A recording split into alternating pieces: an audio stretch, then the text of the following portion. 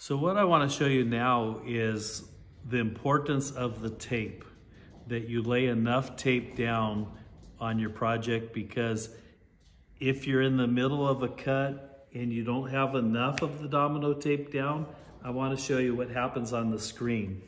So let's say that I had to come way down here because the camera has a view that it actually sees.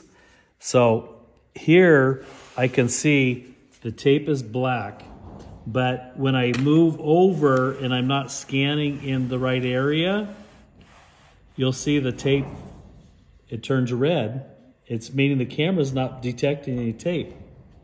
So it may be impossible to stay on your pattern when it can't see that tape. So it is very important to make sure that you have enough tape on your project. So if I had to come down here further, I can see, sometimes you'll move this around and you'll see that flashing that, hey, it's struggling to see that.